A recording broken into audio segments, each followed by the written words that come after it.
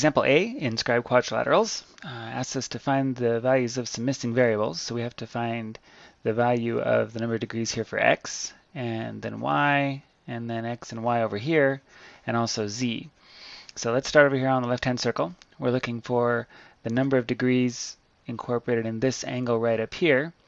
And since this is a quadrilateral here, 1, 2, 3, 4, which is obviously inscribed within this circle, then we know that the opposite angles total 180 degrees, which means that x plus its opposite, or 80, equals 180. So obviously we'll subtract 80 from each side, and we get x equals 100 degrees. Yeah? And then for y is opposite 71, so we know that y plus 71 degrees equals 180 degrees. So we subtract 71 from both sides, and we get y equals 109 degrees. So y here, 109, and x, 100. Okay, then for our other circle, first thing we can do is find, well, z is pretty easy.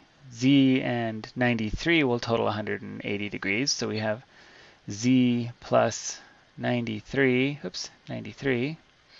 equals 180.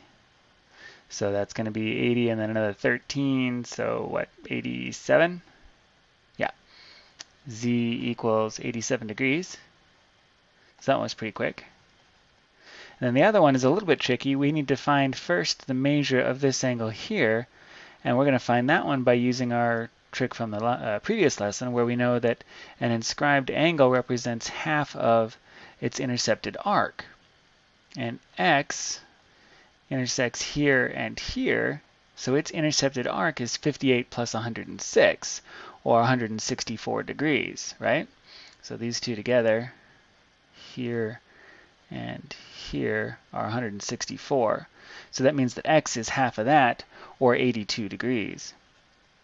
And now that we have x as 82 degrees, we know that x plus y, which is its opposite, is 180. So we have y plus 82 degrees equals 180.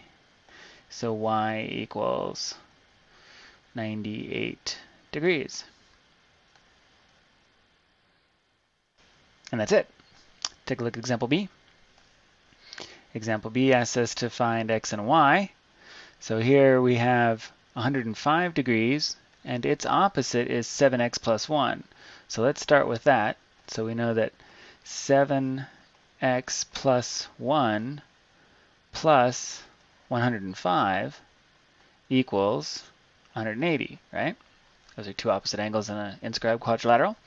So we'll subtract 105 from both sides. And we'll get 7x plus 1 equals 75. Subtract 1 from both sides. And we get 7x equals 74.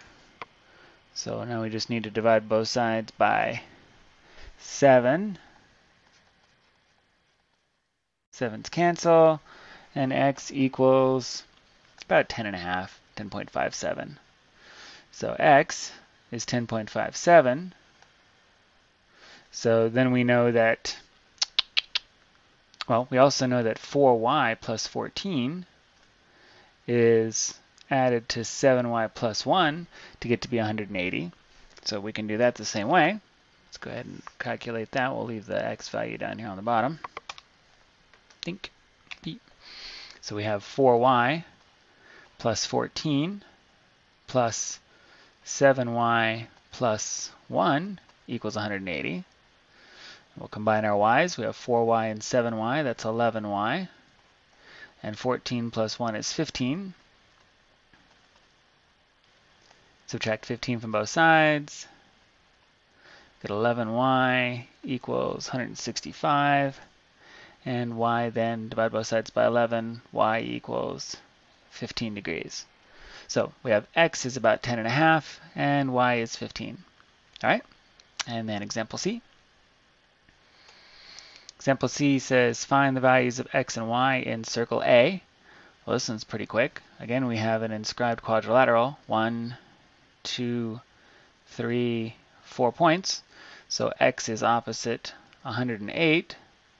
So we have x plus 108 equals 180.